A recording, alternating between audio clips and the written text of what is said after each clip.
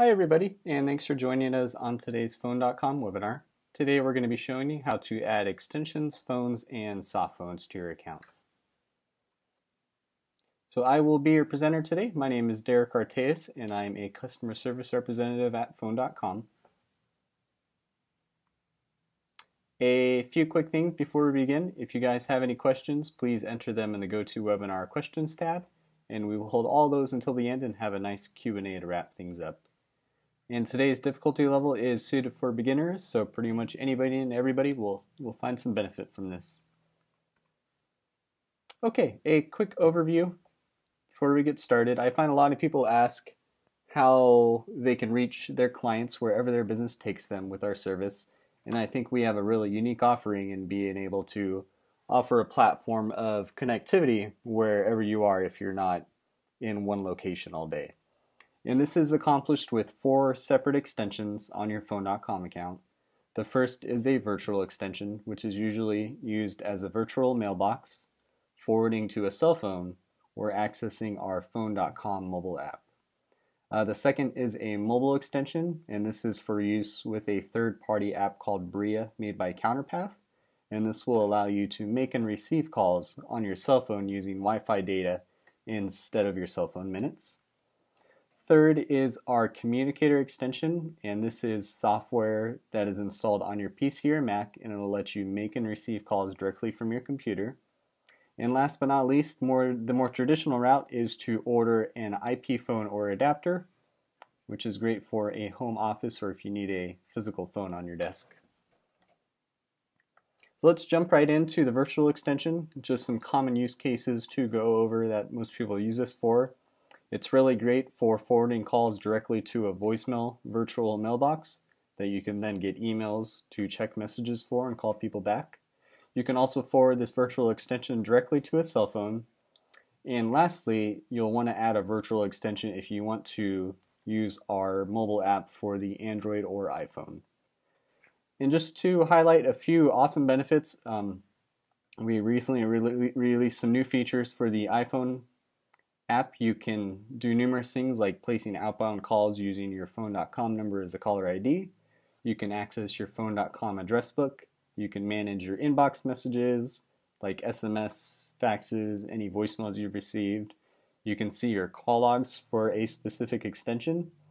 You can also send SMS and faxes directly from the app, and you can start a conference call as well. So it has a whole bunch of things.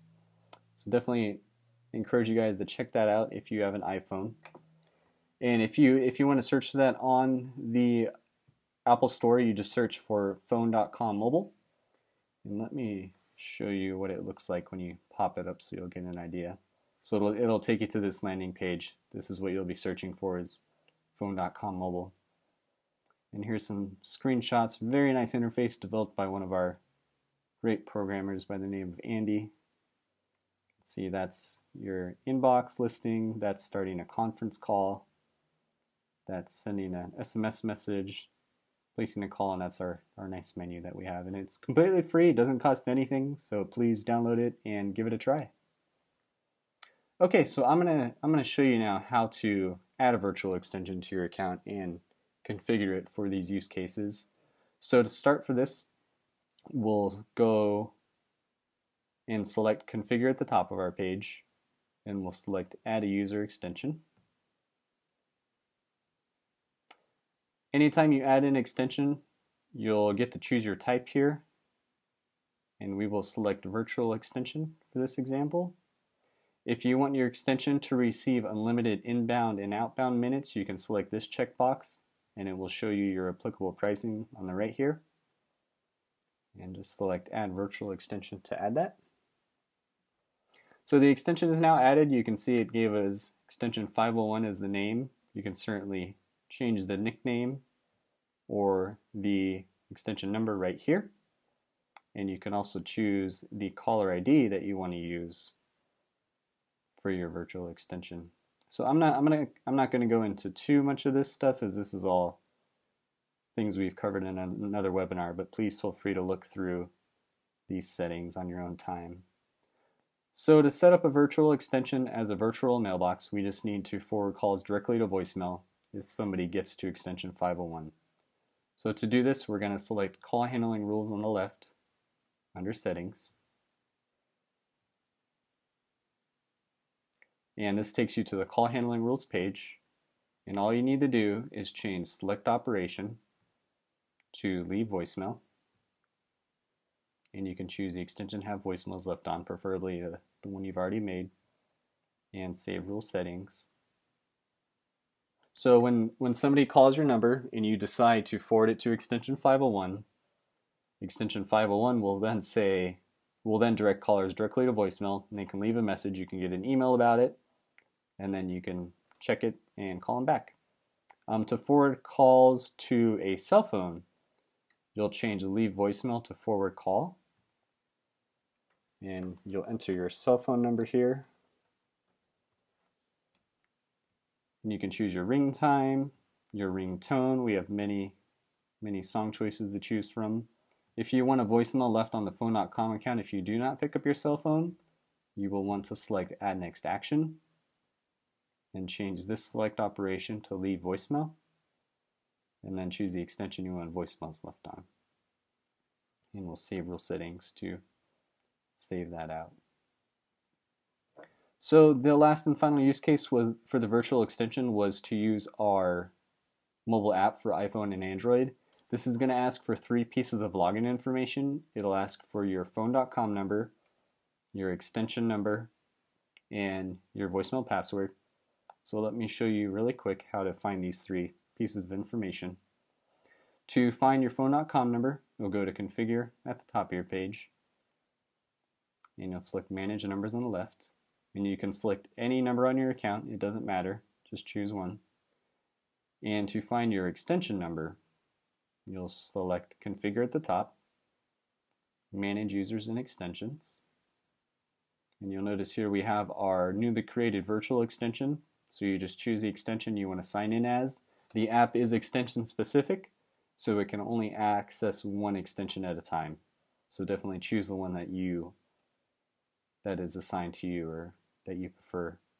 So after you get your extension number, you'll need your voicemail password, and we can find this within the extension settings for your extension. To get to this, we'll select the edit box next to the extension we've chosen, and then we will slide on down to the voicemail section, and you'll notice you have a pre-generated password listed here. If you don't like this for any reason, you can change it to whatever you want. Like I can do 1234 and then save changes, and then my password would then be 1234 for signing in. Okay, moving on to mobile extension. This is a really cool offering that we have with Counterpath, a third-party company. The benefits of using this is that any calls that you place or receive will use Wi-Fi or cellular data instead of your cell phone minutes. So in our previous example, when we were forwarding a virtual extension to a cell phone number, that is going to use your cell phone minutes when you answer the call. If you use a mobile extension, it'll only use your phone.com minutes, not any cell phone minutes. So it's a great option if you always have internet connectivity or if you have a data plan on your phone. This extension does cost extra. It's $4.99 a month for a regular extension. But if you have an unlimited minutes extension, then adding this to it is free. You also have to purchase the app directly from Bria, from either the Android or iPhone App Store, and it's a $7.99 one-time purchase. Now let me show you the link in the store. So if you search for Bria, it's the Bria VoIP SIP phone with video and messaging. And they have some pictures of the interface here. It looks very quality app. Okay, so let me show you guys. If you do decide to go this route and you download the app, it's going to have you choose a provider from a listing. So you'll choose phone.com as the type, and then it'll ask you for a username and password, and I will show you how to get that right now. So within your account, you'll go to Configure at the top again, and you'll select Add a User Extension. And instead of virtual, we're going to choose mobile extension.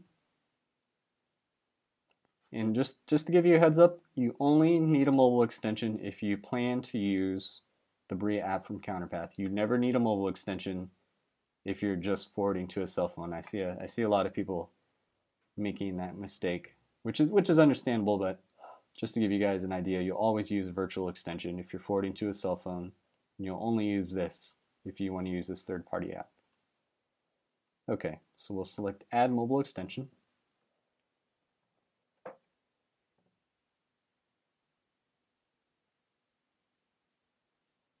And let's check out that really quick. Okay, so it's added now. So to get back to viewing the login information, we'll go to Configure and Manage Users and Extensions. We can also we have a mobile extension which is currently offline because we have not signed into it yet. So to get our login info, we'll select the edit box next to the extension. And we'll see a mobile extension logo here. If we choose View Server Details, it's going to give us a username and password, and you'll want to enter these directly into the Bria app, and it'll register and sync up with our services, and then you can start making and receiving calls. All right, moving on. We now have our communicator extension, and this is software that you can install on your PC or Mac, and it allows you to make or receive calls directly from your computer. This does operate on a license-based system, so the first computer that you install this software on, it's going to be locked to that computer. If you're in a situation where you need to use our software on multiple computers, you're going to need to purchase multiple extensions to use it on, and it's $4.99 per month per extension for a regular extension, and it's free if you have unlimited extension. All right, let me show you how to add communicator. So again, we'll start by going to Configure at the top, and we'll select Add a User Extension again. And we have our communicator type we can choose. And you'll just select the checkbox that you understand the licensing system. And you can also see our computer requirements down here. Definitely make sure you meet these, otherwise you'll encounter some issues. If you're still running Windows XP, there are some additional service packs and root certificates that you'll need to install to get this going. And once you verify that, select Add Communicator.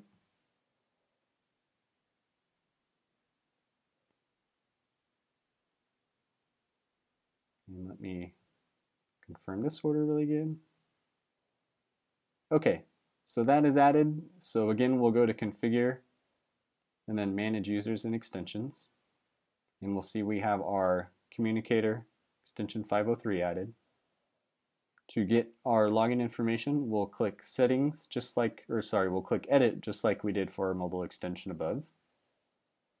And you'll notice this time we have our communicator laptop logo here. If you select View Login Info, you can get your username and password. Easiest to just copy and paste these directly into the program. Then if you select Download Communicator, that'll take you straight to the download link for Windows or Macintosh. And let me show you guys a program real quick to let you know how it looks. Okay, so this is Mac, obviously. It looks slightly different for Windows. But it's pretty basic. You can enter a number up here and you can call. There's several contact views. Let me turn these on. So this extension, it's tied to a specific extension on your account. So for this example, I'm pulling data from extension 518, and you can view any messages that you get on your extension. So voicemail, fax, SMS will show up here. Contacts are stored within the communicator software itself, and you can add them directly. The address book is actually pulling your contacts from your phone.com address book, which is really cool. It'll sync up automatically. And lastly, we have call logs, which will show any inbound and outbound calls that you've made directly from this extension.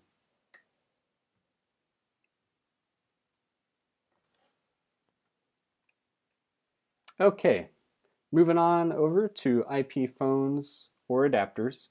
There's two types here that I'd like to differentiate if you're kind of on the fence about knowing which one to order. An ATA, also known as an analog telephone adapter, is used to connect a standard analog phone to your phone.com service. So this requires the ATA box, as you can see on the left, and that ATA box hooks up on one side to your modem or router, and the other side hooks up a regular phone, analog phone. The IP phone or adapter is a bit simpler. It hooks up directly to your modem and router, and it doesn't require any additional adapter or hardware. I've also found that IP phones usually have a lot better sound quality, so if you're looking for HD voice quality, certainly look into our IP phone offerings. Let me show you now how to add and order one of these on your account. Okay, so to do that, you'll slide over Configure once again, and you'll select Add a User Extension. And we're going to choose number 4 here, which is IP phone or adapter. And we'll select Add and select Device. And this will take you to the landing page for all the devices that we personally offer and can ship out. The first two are the ATA, analog telephone adapters. Then we start having our basic IP phone models, and it graduates up into our Panasonic, which is really cool. It's a cordless handset system, and you can have up to 6 cordless handsets if you need that flexibility. Otherwise, pretty much all these are wired handsets designed for one desk. So if you choose one, let's do the Grandstream as an example. You'll select that. You can do your shipping address, or you can add a new shipping address down here. And you'll select Add Selected. Oh, one thing to mention, we do offer overnight shipping for $25 per device. If you need that done, you'll need to contact us directly, and we'll have to place the order for you. So let me add this real quick so I can show you guys what it looks like after you add it.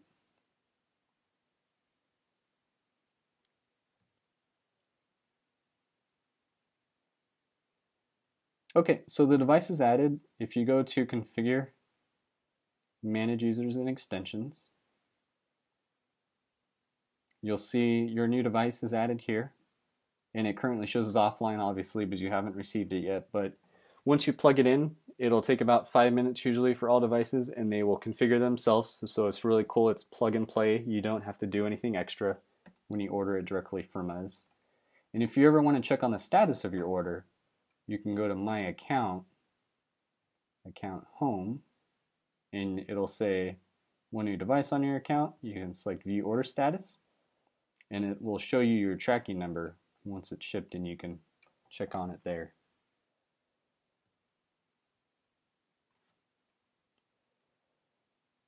Alright, so of course people want to bring their own device, which is super awesome, and we definitely support that.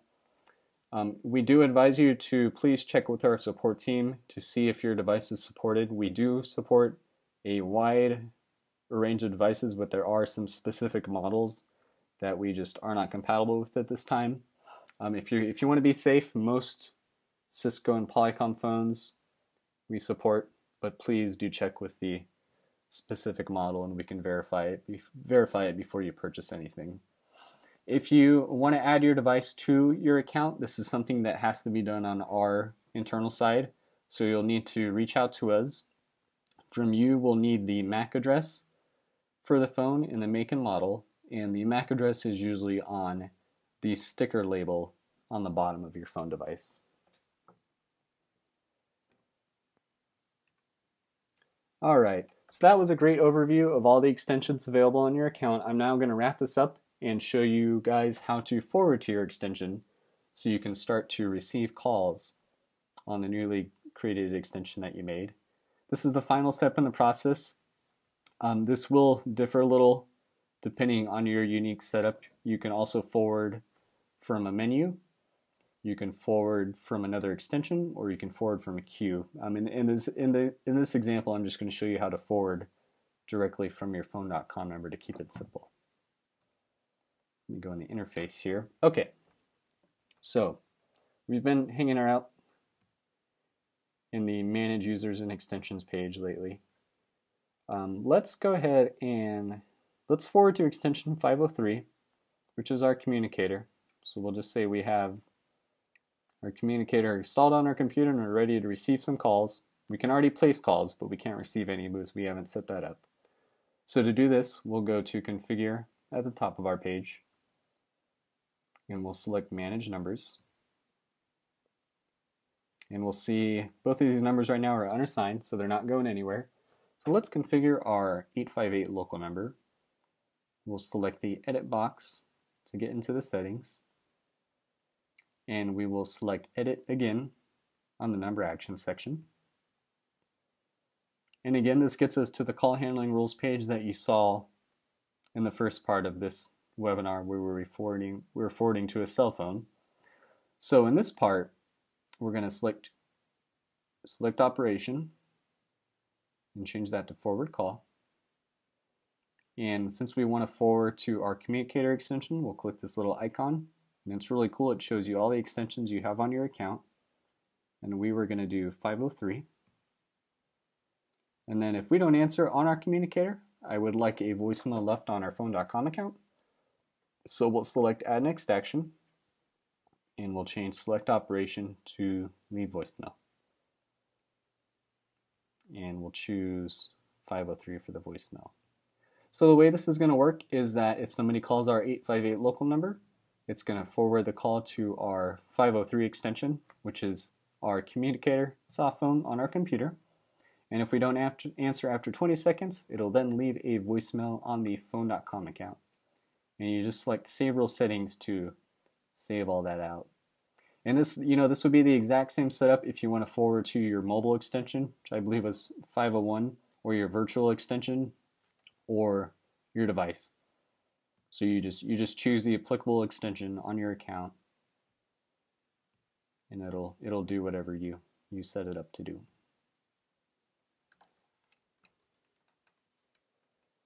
All right, so that was all I had for today. I hope you guys enjoy this great overview of extensions, phones, and soft phones. If you have any further assistance or questions that don't get answered in the Q&A, I definitely encourage you to reach out to us. We have 24/7 phone support at our 800 number. We have email and chat support, and also have our Twitter and Facebook social media team standing by to help you out. Thanks again for joining us, and I hope you have a great day.